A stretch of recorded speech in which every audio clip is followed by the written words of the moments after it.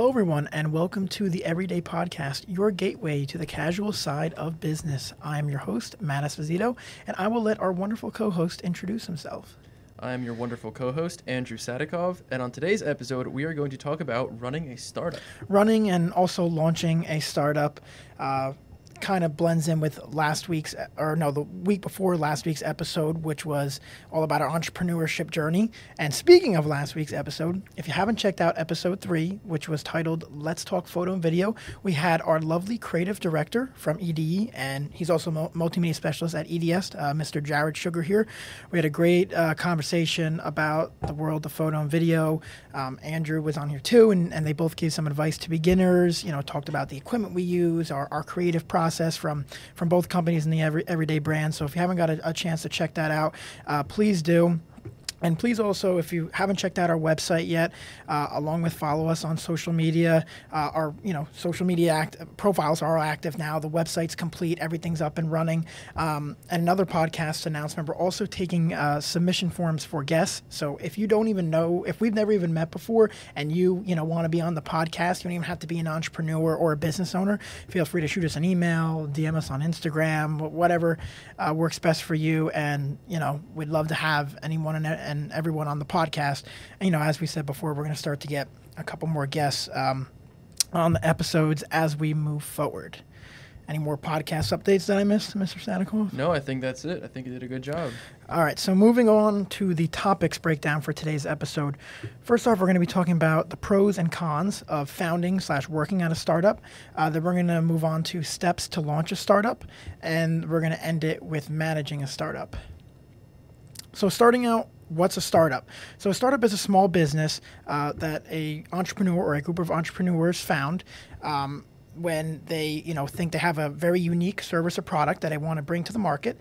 Most startups start as like a shoestring operation. And if you don't know what that is, that's when a business, when it's launching, usually gets initial funding from like friends or family. It's nothing serious. They need to validate their business model before, taking things to the next level. And the term startup is used for businesses that necessarily, like I just stated, don't have their business model, validated, or don't have like some form of financial stability. But don't be fooled, there are startups that are worth hundreds of millions of dollars. So there's different types of startups, but it's just a general term used by entrepreneurs.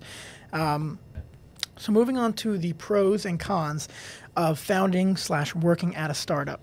So first off, when it comes to working at a startup, and I think Andrew can give insight to this even more than I can, you're not just a number or a name at a corporate entity. Your impact is visible on a lot of different levels. I don't know if you want to add to that, because, you're top of the hierarchy here at EDE, so what you do is seen on a daily basis by everyone, as opposed to maybe other jobs you've had in the past where that's not the case, or you are just seen as another staff member. Right, exactly. For one thing, the social aspect of it definitely carries over to the rest of your team. So oftentimes when you start a new job, and you can work your way up into a position similar to, to what we are now, in virtually any, field that you want to be in. But when you start a new job, you're kind of at the bottom of the ladder, and the stuff that you do doesn't really affect, well, for one thing, doesn't affect the people below you, because there's nobody below you, oftentimes. And for another thing, there's a lot of people at a similar position as you are and at a higher position than you are that will kind of mitigate the environment to what they want it to be. And even if issues arise, they're definitely going to be taken care of appropriately, especially a company that's been around for a long time that knows how to deal with these issues. It's something new that they've never seen before, and they'll keep a certain environment the way that they want it to be. When you start a startup, that is up to you. So you have to keep your environment the way that you want it to be. If you are generally a very heated person, then you're going to have a very heated company environment, because everything is going to follow the tone that you initially set for it. This can be good or bad. Oftentimes this requires a lot of reflection on yourself to really understand what you can do better, and maybe how you might not be the best representation of what you're aiming for. But I think very quickly within a startup, you kind of understand, okay, this is the way I have to act. Right. This is the way that I want things to run. And from there, you're able to set the tone, which is fantastic, obviously, because it's the environment that you want, and you create it for yourself. And if you want it to change, then you just change your behavior, and everything kind of follows suit. The other thing is your impact on the work that you do.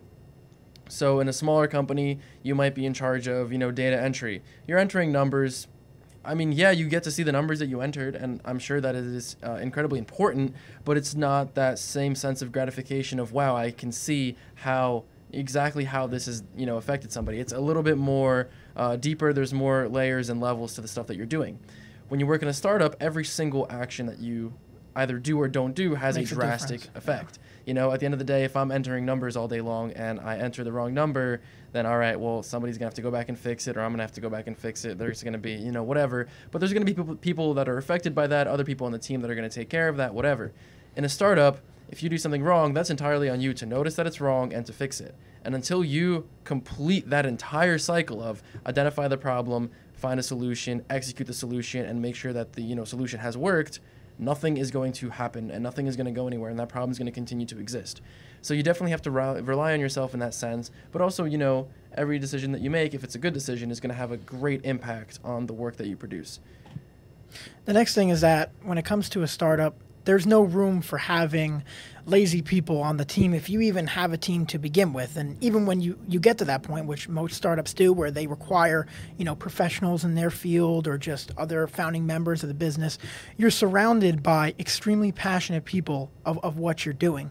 And that's usually not the case in a corporate entity. Like if you're going in a 9-to-5 job and you're sitting in your cubicle, you don't have the relationship with your other coworkers. You may not even know your other coworkers in that sense, or in some jobs.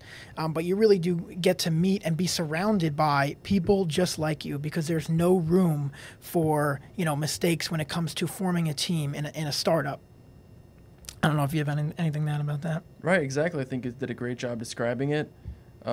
Definitely everything is a reflection of what you do. Right. So there's absolutely, if something doesn't get done, and it's just never going to get done, no one's going to take that over from you. Mm-hmm. And the visible impact, the reason we brought that up is because that's usually because you have more opportunity within a startup and more responsibilities, especially if you're a founding member of the startup. But even, the first few team members that join a startup group, they will have more responsibility and more opportunity, room to grow, than you would at other businesses that are not labeled startups, because someone coming in, some of the first few team members, they're also practically creating the position. Someone may not have been in their position before, so they have the opportunity to grow within that and create, blossom whatever they want out of it, make the best of it. And that ultimately leads to more experience, As a founding member of a startup, I wouldn't have gotten this experience if I was still working at the golf course I worked at, or, if he was still washing cars at a car dealership, and that experience is priceless.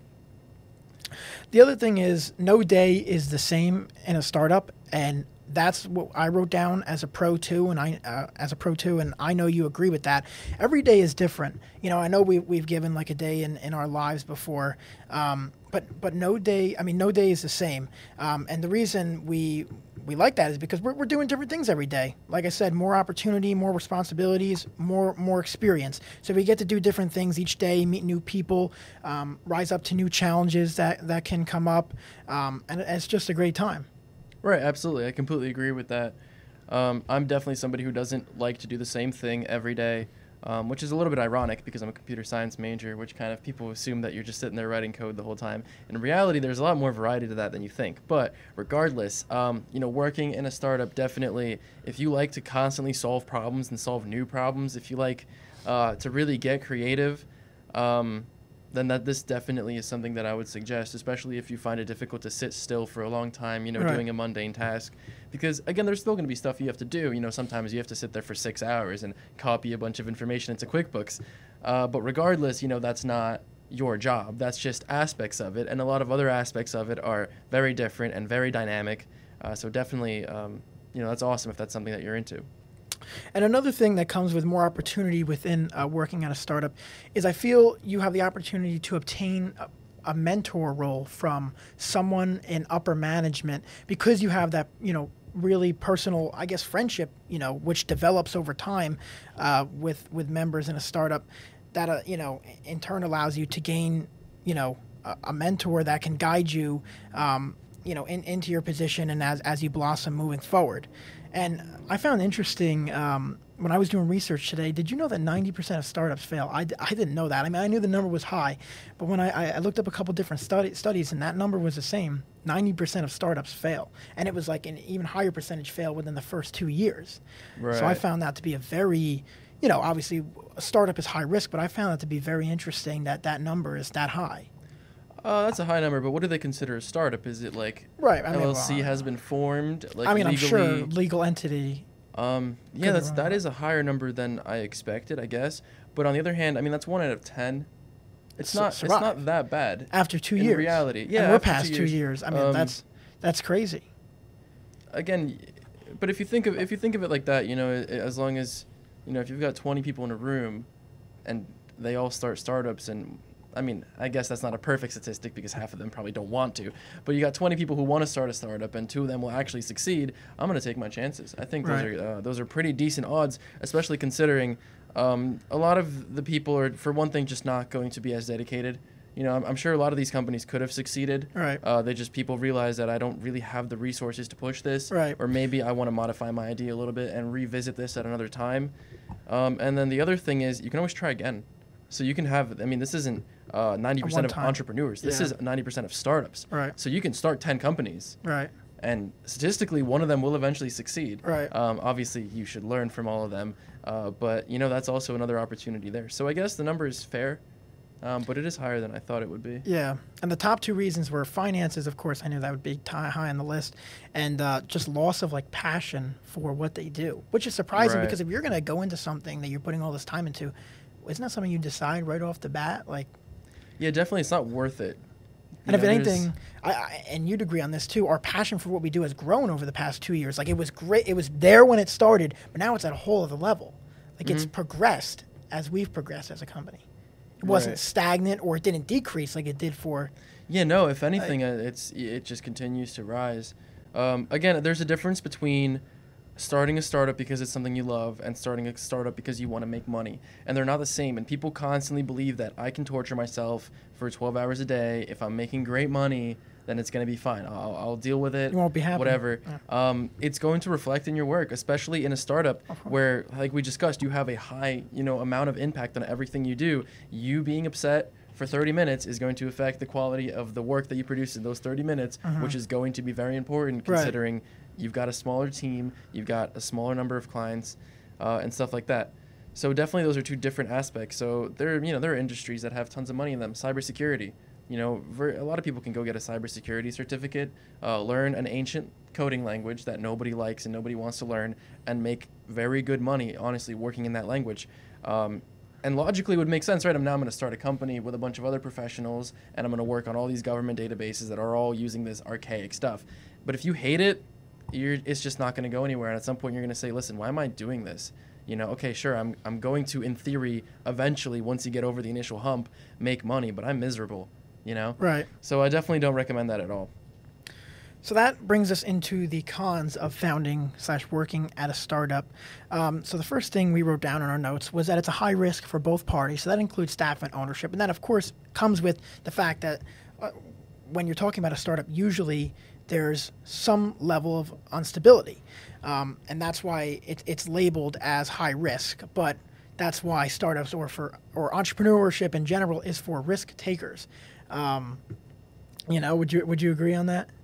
So definitely, from a financial standpoint, it's a lot of high risk. It's high risk because our company, for example, we have an office, we have overhead, we have this equipment, all these other things, and then we're going to start a little bit about compensation later and talk about how the rates aren't there. But again, if you want to immediately make a ton of money, then your first 1 or 2 years of business, unless you have a fantastic idea or you genuinely are amazing at what you do and you get lucky with your implementation of it, you're just not going to make that much money. It's just not going to happen unless you really know what you're doing, in which case, then obviously that's from your experience. Right. But the other thing that I would definitely say is, even if we started EveryDayEspo, and instead of everything kind of starting to slope upwards the way it has for us, and instead of everything working out well, everything started to fall apart, and the marketing industry became oversaturated, and we started losing clients, and the whole company ended up shutting down, I wouldn't necessarily say that for me it's high risk.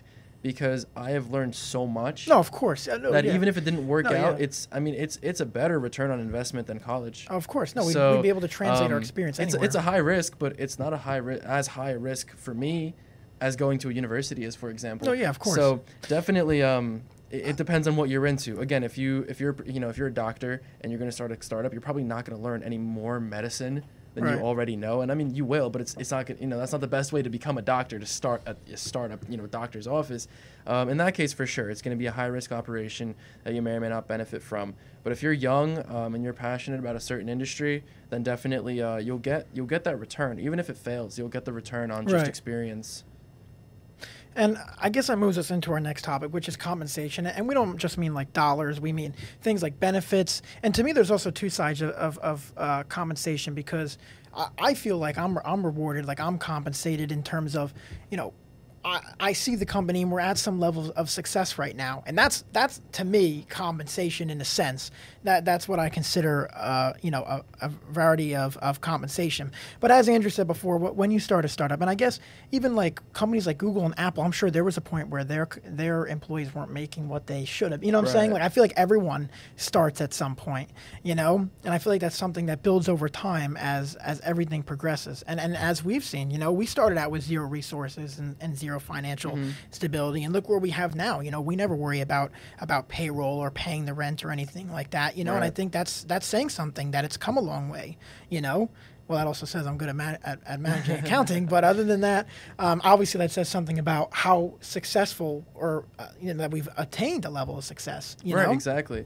And coming back to compensation, originally when I was working for the company, and this, and I wasn't the only one, but we've got a shoot going on, and something goes wrong, and now it requires an extra 10 hours in post. If I put those 10 hours in post, into payroll, there's going to be a problem.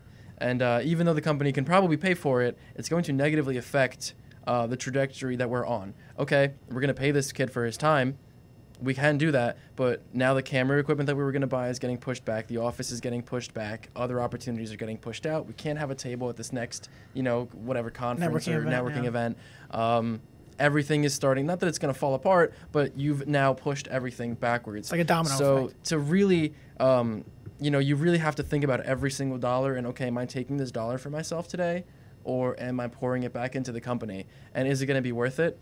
Because for me, for example, this is not my, company from like a legal standpoint. I'm not an owner, but that doesn't mean that for me, it still might be a better investment, especially when the company's new, to really consider, okay, yeah, I can ask Matt for a higher rate and write down every second that I spend doing something, but that's just going to further, distance the actual, success. So I will only be screwing myself over if I do something like that. So definitely understand that when working in a startup, it is an investment that you're eventually going to hope to get a return. Right. It's an investment like everything. So yeah, exactly.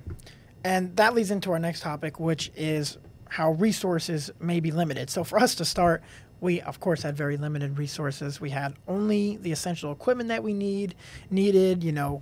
It was like on a per project basis, like this is how many hours we can put towards this project and utilize these employees. Sometimes we were even choosing to use certain employees over others because of the rates that we had for them at the time.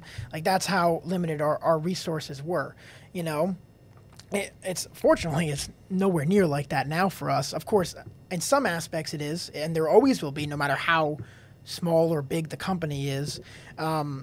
But working at a startup, your resources may be limited. You sometimes have to think out of the box and utilize the resources that are in front of you instead of having the most high-tech advanced stuff, which usually translates into expensive.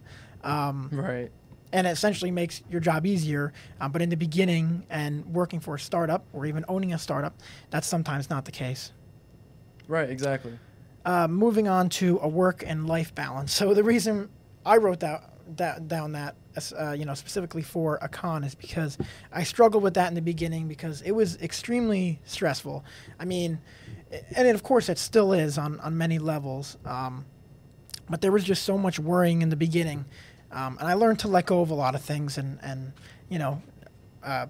pass off some responsibility to upper management and other employees. But it can be very stressful, and it requires you to have to maintain a good work or life balance, or things will quite literally get off balance. And I know Right. that's big for you too. I mean, it's big for all of us, but us too, especially because we put in the most hours at the company. So, and I think we've gotten a good, grasp on that, especially over the past year, because we've been able to focus on other things. And if anything, sometimes us working less, or sometimes working less translates to a better work-life balance. We produce better work. Mm-hmm. Absolutely. I know you always sometime, or I haven't done it in a while because I feel like it's not as big of an issue anymore. But maybe a year ago, you'd always be like, "Oh, and maybe instead of working 80 hours this week, I work 40." But wait a second, my work was better. My quality of work was better. I come in happier.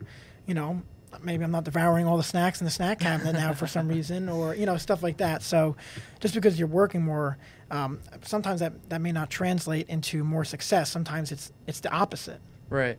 And this is actually something I'm very grateful that Matt had a really good understanding of, probably just through family, through friends. I don't know if it was so much through personal experience, but you were so careful with making sure that none of us burnt ourselves out. Again, which is it's a legitimate problem, especially when you're doing something that you love. I mean, I absolutely adore working with these cameras and editing and everything. I feel like I could do it forever. But you understand that if I shoot for 12 hours straight, the quality of my content is going to substantially drop. Right. And coming back out of that, kind of valley is a lot harder than falling into it. It's a lot easier to say, I'm going to limit myself today. I'm not going to spend all night editing this project. I'm going to go to bed and work on it tomorrow, is a lot more efficient than banging out the project and then spending the rest of the week trying to recover from, that one night when you pulled an all-nighter. And sometimes you have to do that. And you have to really understand, how much you can afford to do. I can afford to do this night. Tomorrow's going to be an easier day for me. And then I can afford to work a full, proper, whatever rest of the week. That's definitely something you did a very good job with, being able to tell me and catch me at times and say, Andrew, I love the commitment, but you also have to understand that, sometimes you need to take a break. Sometimes you need to change, that maybe what you're working on and stuff like that. So it's definitely been really great. Well, I would ask you directly, or not just you, but mostly upper management, but sometimes other staff members. I would say, are you getting burnt out? I'd be pretty blunt, or right. Or if I noticed it, I would say something. Right. Exactly, and the quality of work definitely is there. There will be times when I don't shoot something for maybe an entire week. I have an easier week, and I come back and I feel just so refreshed and so ready. And all of a sudden, I've got a new idea for a shot. And all of a sudden, I'm messing with the setting because I'm like, I can get this awesome lens flare that I would have never thought of, before. So definitely, it's nice to kind of recharge at times and understand that that's valuable and that you can't just keep going. People say be the hardest worker in the room. But at the same time, if that just means killing yourself, then there's going to be people that are more successful than you are, not working as hard just because they manage everything better. And that may affect your success negatively if you're putting out bad work like that. Absolutely. Especially in the long run, All right, so moving on from pros and cons, moving on to how to launch a startup. So obviously launching a startup starts with a solid idea and lots of research. Now, your idea doesn't have to be extremely unique to be, extremely successful. We're a marketing agency. We're a photo and video company. There's a lot of other companies just like us out there, but we do what we do differently than other companies. That's what makes us successful, So don't think just because other people already have your idea or it's not something that's already invented, it can't be successful. But launching a startup starts with a lot of research. And of course, a business model, which is extremely important, getting some short-term goals, some long-term goals. I had a 7, 8, 9-page document before I even formed the LLC saying, this is where I want to be in a year or two. These are my thoughts on this. This is the current situation, X, Y, and Z. And of course, looking back at it now, you read the document, you'd laugh. Half the stuff changed, and sometimes even for the good. And sometimes, I wrote down stuff I wanted to do in 5 years, like have an office, and that happened in less than a year or 12, 14 months. So you need some sort of business model and plan in place. The next thing you need is framework. So that's everything from, agreements, job forms, employee papers. You're going to want things like non-disclosure agreements to protect information, non-compete agreements if you don't want your staff members going out and working for other companies in the same industry or freelancing. And most importantly, you're going to need a bookkeeping system, which took me a while to develop. We use, QuickBooks. A lot of companies use QuickBooks for most of their accounting, and I also use money.com and Google Drive within the company. But that took me a while, and it took me, like my accountant to push me to do that. I used to be scrambling for this and that, and now we're extremely organized to a T where I can complete payroll in under an hour, and, everything else just doesn't take as long as it did. So having some sort of system in place for your bookkeeping and accounting. And that is something you develop over time because, there's stuff that we do now, transactions that we make and numbers we run and this and that we didn't do a year ago. So it takes time to develop, but sitting down and getting some sort of initial framework for that is extremely important. Moving on to, you need to get some sort of digital presence out there. So that could mean a website, social media. Of course, we sit here and we build these extravagant websites and this and that. But sometimes for a startup, all you're going to have is a one-page Wix site for a couple of months till you get your business model validated or et cetera. But you need, a brand presence on the market. So obviously that involves creating some sort of logo, even if it's clip art. You just want something for your customers to recognize you. And then, your work will speak from there, and it'll just take step after step.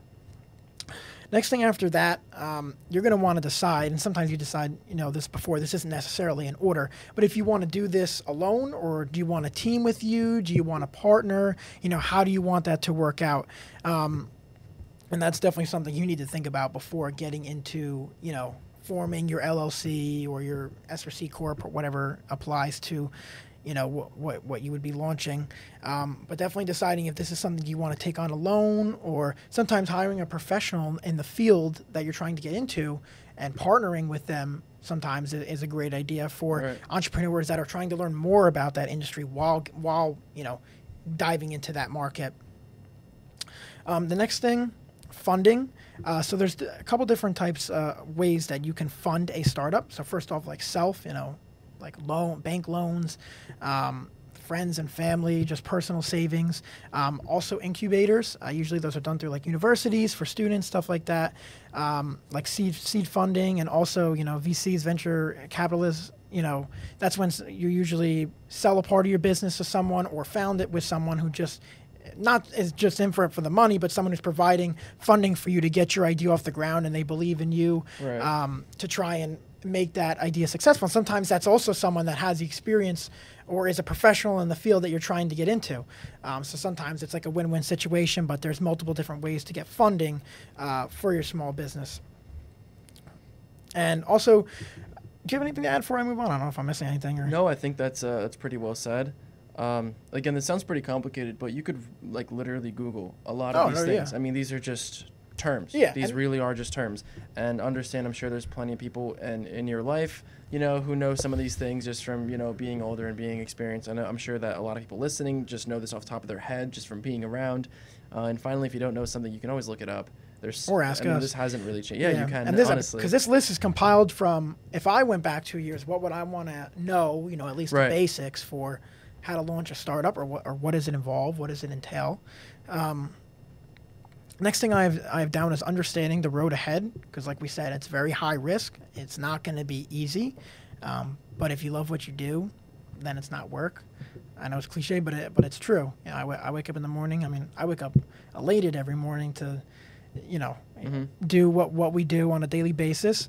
But you just got to understand what the road's going to look like, because and it varies by industry too, based up, what type of startup you're doing. Tech's a lot different from marketing, and it's a lot different from cybersecurity. Either way, there's no shortcuts. It's going to be a long journey. It's going to require a lot of hard work, and there's definitely going to be a lot of failure within that road ahead.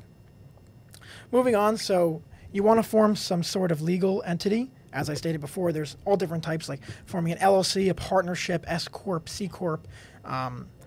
It's best to go to a lawyer or an accountant to get advice on what would be best for you, but you want to protect yourself and separate yourself from your business and your personal assets. That way someone can't sue you, or they can only sue what's in the business, or stuff like that. So there's just a lot of legal complications that you don't necessarily need to understand and study to start a startup, but you want to protect yourself and your staff members, because who knows, your idea could blow up, and if you don't have the right things like a trademark in place, and people can steal your idea, and that's it. Take everything from you. And I mean, these things sound scarier than they are. Yeah, I think a lot of people kind of look at this stuff and they're like, oh my, I need an LLC, I need insurance for my company, I need like all this accounting stuff, and it adds up very quickly, but in reality, it's not as scary as it looks. Or expensive. I mean, it was like $125 to form the LLC. I mean, we had to pay an accountant and or a lawyer to do that. But you could do it on your own, honestly, if you wanted to. There's a couple different stuff you have to do, but it's really not like the USSBA and all the rules they have in the nation. They want people to start businesses. This is capitalism, so they make it fairly easy for you to do so.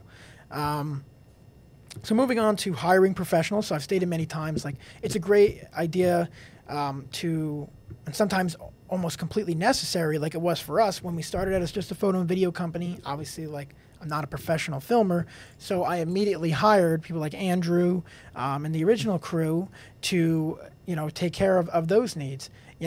So it's best to hire people that are professional. Sometimes you can't automatically afford people with 25 years experience and this and that right off the bat. I was going to say I wasn't really a professional filmer at the time either. But it was better than what I could produce, of course. You know what I'm saying? So and everyone's got to start somewhere regardless. I mean, look how far you've come now. You're definitely a professional filmmaker now.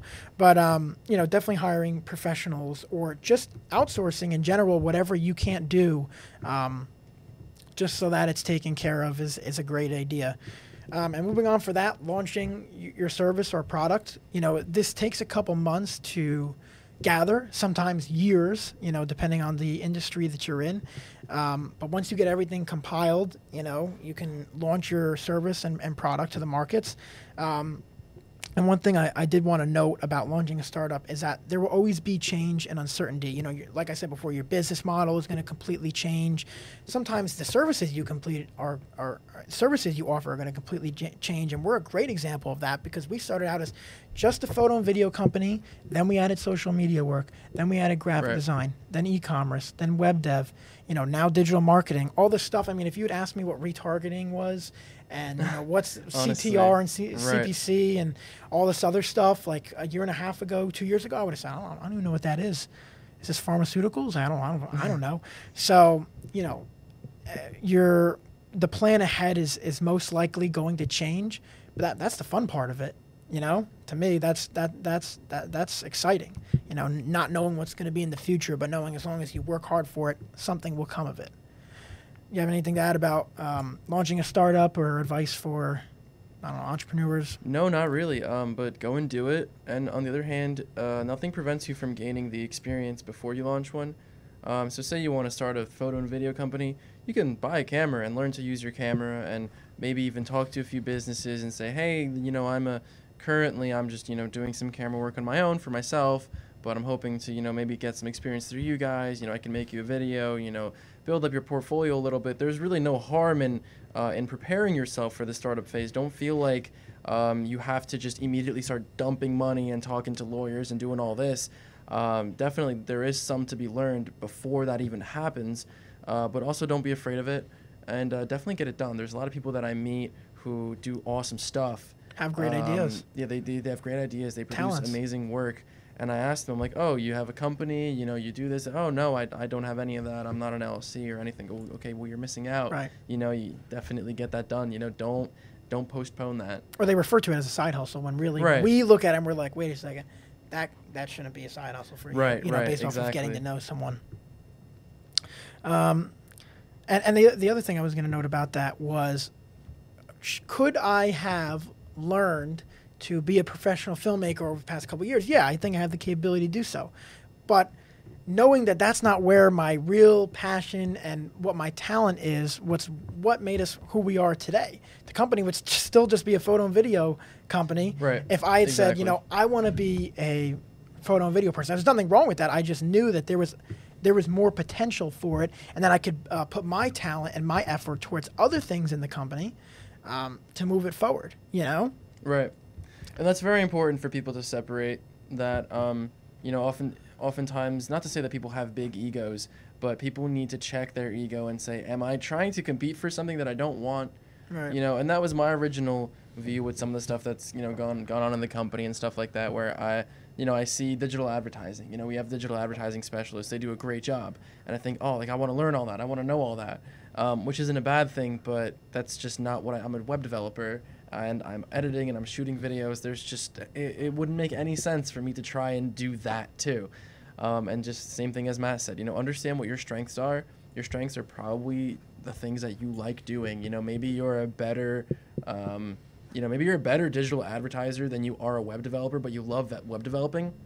Then, work on your web development. Right. And so that way, that's something that you can do. But understand, what you like and what your strengths are, and understand that different people have different strengths and resources than you.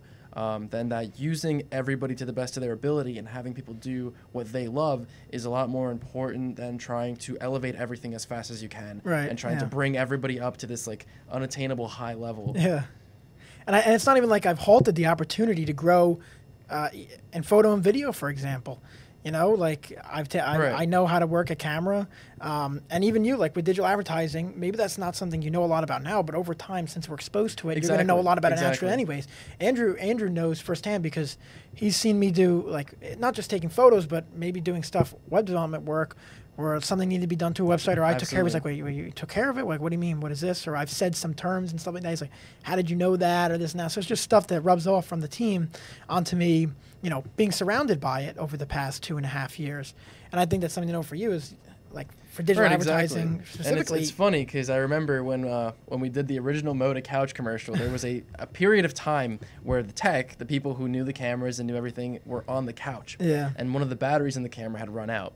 Trying to walk Matt through opening the door on the camera, getting the battery out and putting a new one in was a 15-minute operation. Whereas I'll walk into the office and I'll be like, oh, did you see the new RAW codec that came out for the new Sony A7S III? I think that would work great with our 85 1.4. And I'm like, wow, this man has not studied a single one of these things, nor does he pretend to be a filmmaker. But he knows this just from being around it. Or I'll have the equipment ready for you guys or something exactly. like And that. I'll be like, oh, wow, you set this up perfectly. And he's like, yeah, I looked at it. Did it the way it should be done. And web development for sure. You've definitely surprised me before. Yeah. I'll be like, oh, I'm not sure I know how to do this. I'll get back to you, Matt. I'll take a look at it at home. I take a look at it at home, and in the time that it took me to drive from the office to my house, this man's already figured it out and done it well. So definitely that kind of happens, and it rubs off on everybody. But the biggest thing is, focusing and putting your energy towards what you want to do, and everything else is it's going to come together. But don't try and push people in directions that they're just not meant to go in. It's just won't end up good. It'll be wasteful. It'll be wasteful. Yeah. Bring in the people that do, love that particular thing. Exactly. It's always going to be much better to do that. Even if it might seem like, oh, well, I can't afford another person right now. I've got a marketing agency. I don't have an SEO specialist. I can't afford one. Look around. For one thing, people are going to, want to help you out. Especially if you've got a good company, you've got a good environment. There's going to be people that'll say, you know what, I understand this is a sacrifice, not the best rate in the world, but I love what you guys are doing. I'll help you out. And in another sense, you're going to hire that, search engine optimization specialist, and all of a sudden you're going to be able to offer these services to all these other clients.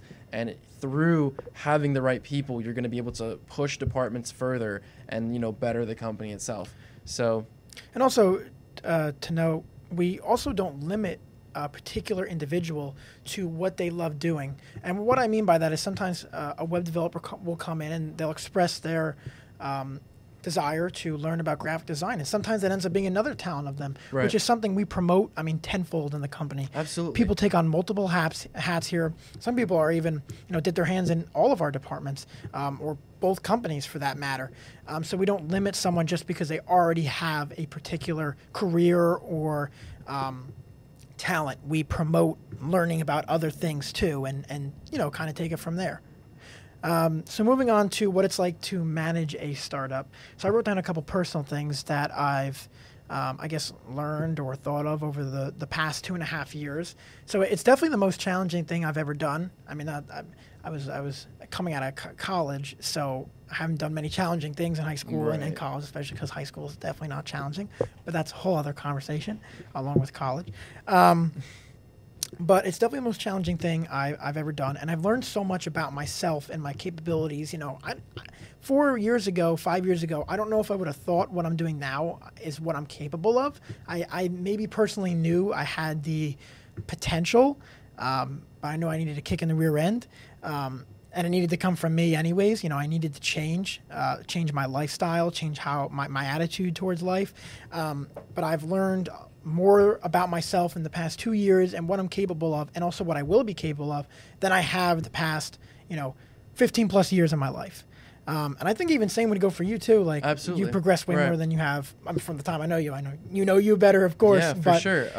In every way. I mean, even in things that you never would expect to matter. You never expect them to be tied similarly. Being able to go to a party and make friends immediately has absolutely nothing to do with developing websites, or so you would think, until you realize that through this whole entire experience, you've just become such a better, more well-rounded person that you're able to make connections faster, and you're able to, manage your time better, and you're able to contribute to many other different things. So I completely agree with you on that. And the next thing is I've gotten familiar with failure, and I think that goes for a lot of our staff members too. Everyone, screws up, makes a mistake. But me, personally, I've made a bunch of mistakes over the past 2.5 years. But that's again why we've gotten to where we are. But here I am speaking publicly, saying that I've screwed up multiple times, But I've taken these mistakes, and I'm just talking business-wise, and I've learned from it, and I've used that to guide me in a successful path forward, and I'm sure, I don't know, Andrew probably can't think of anything right off the bat, that's he failed at this, or this was the wrong decision, but there's probably small stuff that, think about that maybe decisions I made and stuff, but I think that's what has gotten us to where we are today, so I wouldn't change any of those failures or any of those misdirections that I may have made, because that's why we're here. Right, exactly. And that's a very big thing. And I was lucky in, myself, that growing up, I was a very difficult person to deal with. Like I'm talking very young, 10-year-old me, 11-year-old me was just a problem child. And I understood that a lot of it came from the fact that I hated admitting that I was wrong, and I hated admitting that I'd ever messed up. So even from a young age, through the end of middle school and through through high school, I really doubled down on getting used to admitting that I was wrong, getting used to rejection, getting used to all these kind of different things. For one thing, it doesn't mean anything. People attach this huge meaning to, making a mistake or doing something wrong. It literally means nothing. There's absolutely no difference between being right and being wrong. It's just that, how quickly you're able to switch from one to the other, that's important. But the actual status of itself, it doesn't matter. Your peers don't really care. You have this idea that people are going to find out I'm wrong, or people are going to find out I made a mistake, and it's going to, I'm just going to look dumb, and they're going to lose some respect for me, or maybe they'll be more careful with me because they know that I've made that mistake before. It's really not like that. It's just a condition of a specific situation. If anything, it's opposite. If there's a mistake on a website and it was me, I'll be like, that was me. That was me. Make it known. Exactly. Now I know not to do that again. You know what I'm saying? And quite the opposite now. It's fantastic because, for one thing, people will love you. I mean, people will love the fact that you're able to say, hey, I messed up. I made this. I did this wrong. Let me fix it for you. Or let me do my best to get it done right. I would much prefer that, somebody who is, very attentive and self-reflective than somebody who almost never messes up. But when they do, it's a whole problem trying to convince them otherwise. Yeah. I think that can be categorized as a character trait or a personality trait, but I think that's something that people can develop if they don't have it. Right. I would definitely say that it's a skill. Being able to admit that you're wrong is a skill. Being able to bounce back from rejection. You send out a proposal, they say, this is really not what we're looking for, or these prices are very steep. Or sometimes people will come up to you and say, hey, I just don't like your work. I looked at some of this stuff. I understand that your style has the right to exist, but it's just not what I want. And you think, wow, that's crazy. I work so hard to do this and to produce the best quality of work that I can produce. How is it that somebody doesn't like it? But really understanding that, for one thing, there's ample opportunity out there for everybody. And for another thing, that doesn't reflect you. That's just how you react to it will, but the failure itself isn't a reflection of you.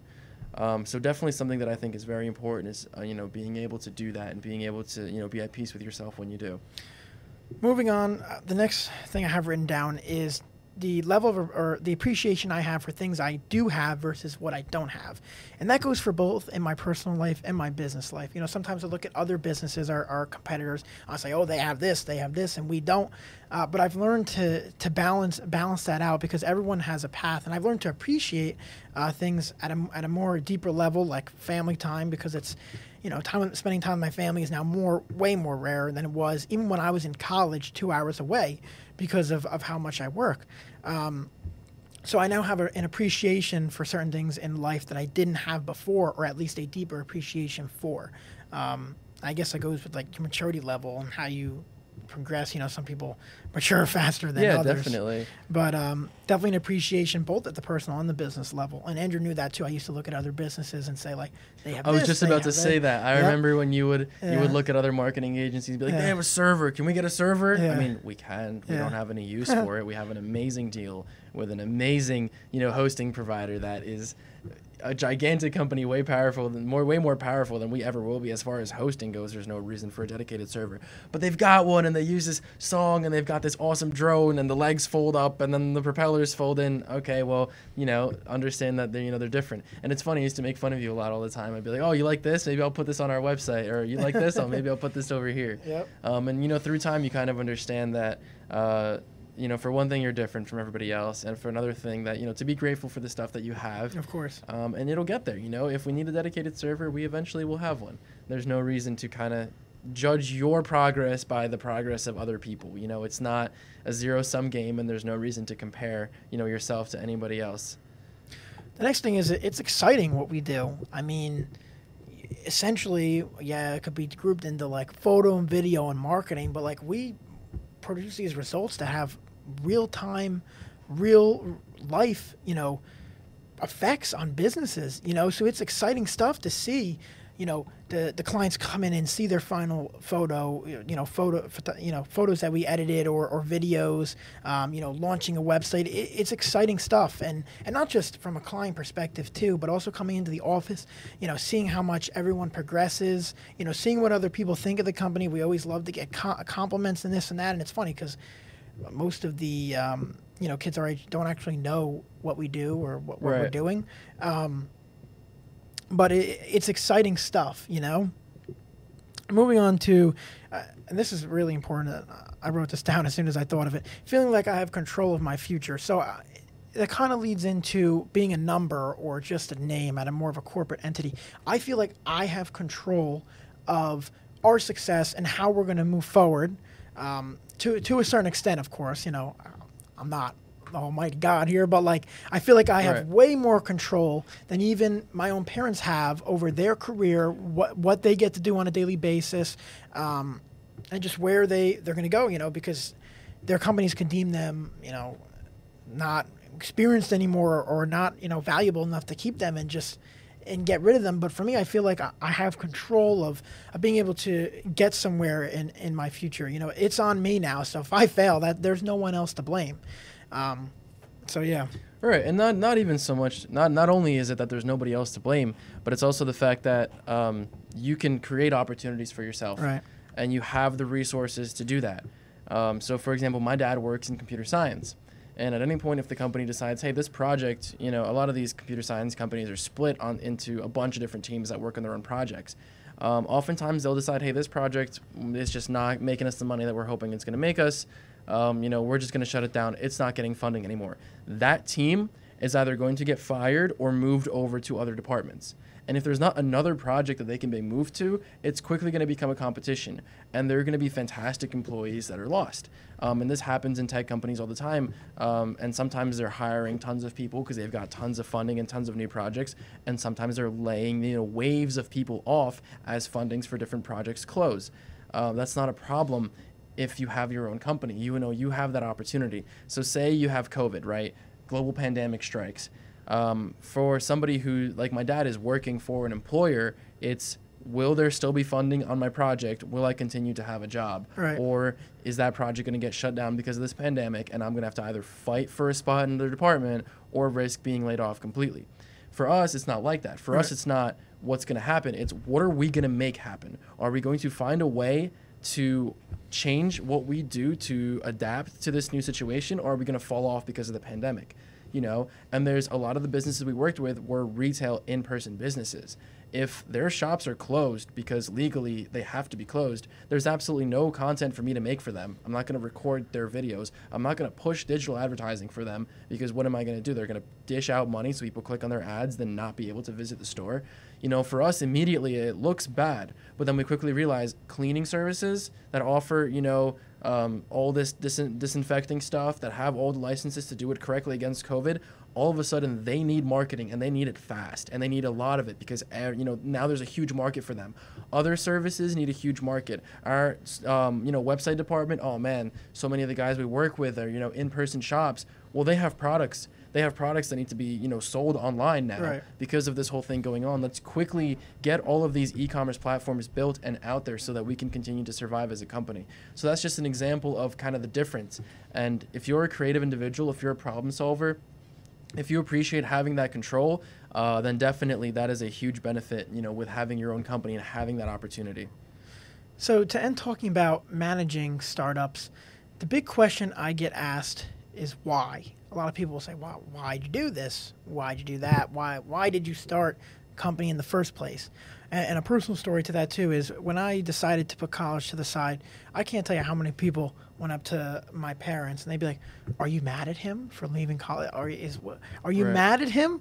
I thought that was funny. They laughed. They had a laugh at it too. Like, right. Well, he's originally not just sitting on his butt at home or anything, playing video games or anything. They were afraid too. I mean, it's not to say that they were like, "Yeah, go for it." Yeah, you know? But I mean, at that point, at the point of when I left college, they knew that there was something else going on. You know what I'm saying? Right, for sure. Yeah, at that point, definitely, because the company had already existed. But originally, when you had kind of threatened that you would leave, they would be like, "Oh boy." And that's gonna be another story for another time. Is my own parents? I mean, even his too. They questioned a lot too. But even my own parents. Not that they didn't fully support what I was doing, they just were very skeptical and just curious, I guess is the word for it. Those are two good words for it, which will be a story for one of our other episodes.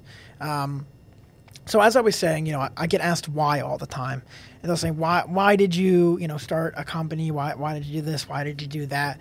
Or why did you get into marketing? And it's not that I don't want to do anything else. It's that I can't do anything else. Not that I don't want to go in. Like, I love what we do, and I'm going to stick with it, you know? I'm sure I could get into other stuff and this and that, but this is what we're passionate about. I just physically and mentally can't do anything else. Like, I know that's how sure I am of our success moving forward in EDB and both companies and any other company we add, is that's how sure I am, is I just physically or mentally can't do anything else.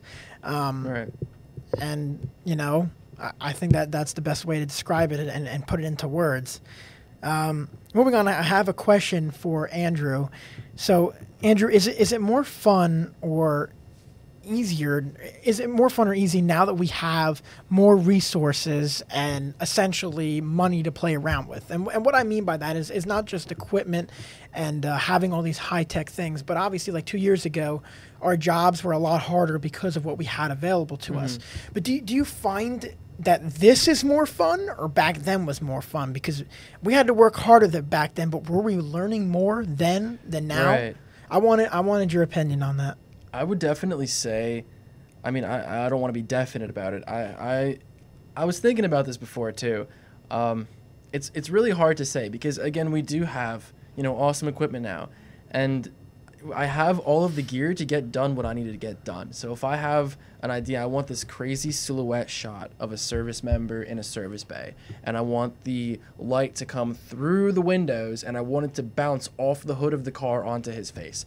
Like, as crazy, as ridiculous as that sounds, I have the ND filters, the cameras, the lenses, the aperture, the shutter speed, everything that I need to be able to get that done. I can grade, you know, raw footage on the FS5. I can make it look exactly how I want to make it look. So that's definitely entertaining because I can be infinitely creative. There's no reason why, if I can think of a shot, if it makes sense from a physical standpoint in my head, that it wouldn't be possible to produce. And that's just, you know, talking about photo and video. But back then, you know, we didn't have those kinds of opportunities, but we had to kind of squeeze everything that we could out of what we had. We still got the job done. Like we never. Right, absolutely. But it was just a matter of, I've got a camera and I've got a lens. How creative can I get with these two things? So it really depends. It's like, thinking of like design, right? Sometimes people are like, oh, like I want to design this amazing, beautiful, like extravagant, budgetless buildings. And sometimes that's very fun. And sometimes it's really fun to say, what if I had like, a very small budget and a very small space? How creative could I get within that? So they're very different. Working here now is very different than working before. But I had a fantastic time working for the startup, 1 year ago, even 2 years ago when it had first started. For one thing, I didn't have as many worries just personally as I did now. I was younger. I was just coming out of high school, freshman in college. Really wasn't as, not stressful, but there just wasn't as much going on as there is going on now in my life. We had less clients, we had less employees. It was a very kind of tight group. I would definitely say that it was more fun back then just because of the, more opportunity, less responsibility. I could spend 12 hours editing a, minute and a half long video because for one thing, my rate wasn't extremely high. For another thing, if I needed to, take some of those hours out and do some of it on my own time, I could do that. And finally, that was the 1 or 2 projects going on that week. And there was no reason not to, really just sit there and kind of squeeze everything out of it. Now, it's a lot easier to produce much higher quality content. I mean, we have all the gear necessary. I can throw, some of the commercials that we shoot, I put together so quickly and efficiently just because I'm so used to my team, my cameras. I know exactly how it's going to look in post, exactly how it's going to work. I mean, at the end of the day, we've got a $150 color checker.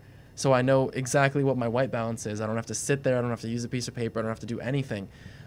These things definitely help you produce very high quality content very, very quickly.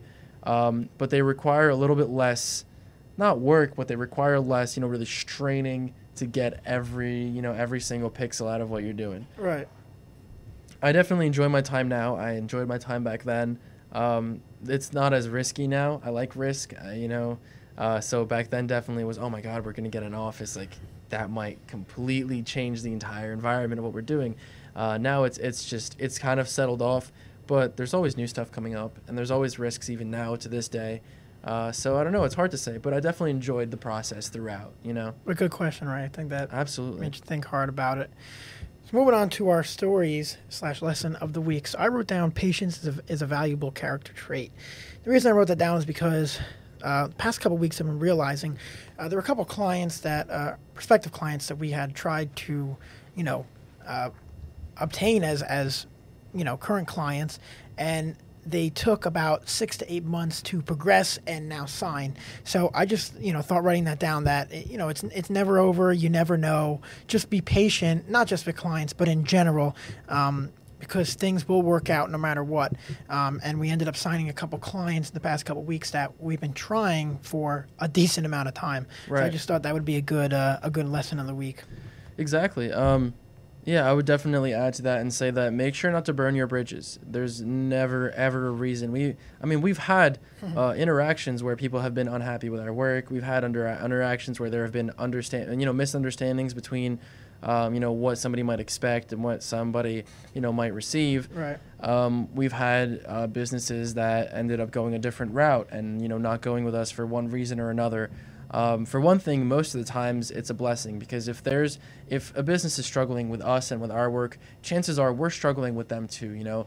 A lot of the time it would be we're already putting down too many resources. I already have way too many team members working on what they're doing, and we're starting to understand that I'm putting twice as much resources into this project as I should be, and they're only getting half of the result that they want. This relationship isn't going to work. We have different understandings of what the requirements are. But never to burn those bridges. There have been people who have been unimpressed with our work, 1 or 2 years ago when we were shooting on a tiny little camera, or maybe even our iPhones when we originally walked into Circle BMW, who, we've revisited and say, hey, 2 years ago, you gave us a shot. It wasn't exactly what you were looking for. We were still a small company. Let us show you what we can do now. And there have been people that we've blown away, people who run into our office and say, I want everything. I can't believe how far you guys have come. Yeah. So definitely, keep your relationships positive, even if it's not going to work out, even if it never will be revisited, keep that. And a good example of that is we just had someone come back after 2 years. One of our first clients come back after 2 years and be like, what the bleep is going on here? What is this? Like, oh my goodness. And yeah. Yeah, we definitely have had that happen. So keep that opportunity open. Definitely understand that it's not personal. There's a million reasons why somebody might want to go with you and might not want to go with you. So that's very important. For me, I'm going to change mine. Originally, I was going to say, don't be afraid to say yes to things, but I feel like I hammer that point in almost every single podcast. So I'm going to change it to everybody in the business world, no matter how successful they are, definitely loves the whole startup thing, and they love the journey that has taken them to get up there. Do not be afraid to ask questions and to meet people who are way ahead of you. I remember when I first started going to a bunch of networking events, there was one that was held by a person who I don't idolize, but I was incredibly impressed with his journey and the company that he'd started. He runs a cybersecurity agency, and I've seen the work that they've done. I've seen them pop up on forums and stuff like that, and I'm always so impressed with how far it's come. And he happened to be at this networking event, and I come up to him and I'm like, oh my goodness, I feel like I know who you are. And he gives me his card, and I read the name on the card, and I'm like, no way, like CEO and everything. I was absolutely blown away. And I asked him, I was like, well, why are you here? You're in a little bit of a different business than everybody else at this networking event. People don't need millions of dollars of cybersecurity, and they definitely don't meet in a Starbucks to talk about how they need that. Why are you here? And he said, oh man, like I love the process, and I love teaching younger kids what they can do better. And he was there with one of his friends too, who is incredibly successful and owned many different businesses. And going to these events and going to these networking events with them, definitely learned a ton, and they taught us so much. There have been other people who have helped us out a huge ton. People who make hundreds of dollars an hour, who will take 5-6 hours out of their day to sit with us and talk to us and teach us things. And not because they feel like they need to. It's not, oh, I'm volunteering and donating my time to these guys here. No, they're genuinely very passionate about it. So don't be afraid that if you're smaller than somebody else, that they're not going to be interested in talking to you. They could be. They could be very busy and not interested in talking to you. But a lot of the times you'll be surprised just how much people are willing to help you out and how much they're going to support your journey. Absolutely. So, wrapping up today's episode, to give you a sneak peek into next week, episode 5 is going to be titled The Best Tools and Softwares for Your Business. So, talk about, CRMs, CMSs, social media networks, what you should be active on for your business. Everything from A to Z. We're going to have some members of our digital marketing team on there, along with members from our social media department. And wrapping up, to give a couple shout outs to David, our soundboard engineer, also to Uncle Vinny listening from Florida, and of course Ming and Mike from a shared universe podcast studio. Their team's great here. They're always amazing. They're amazing people, always there to accommodate us and help us with whatever we need. So shout out to Ming and Mike. And lastly, be sure to check out our website at everydaypodcast.biz. That's B-I-Z at the end. Our Instagram is EveryDayPodcast IG, and our Facebook is EveryDayPodcast FB. Also check out our YouTube channel and LinkedIn, both just at the Everyday Podcast. And lastly, if you have any questions, comments, or concerns, or want to be a guest on the show, please email us at info@everydaypodcast.biz. That's B-I-Z at the end. All right, everyone. Thanks for tuning in, and we'll see you next week.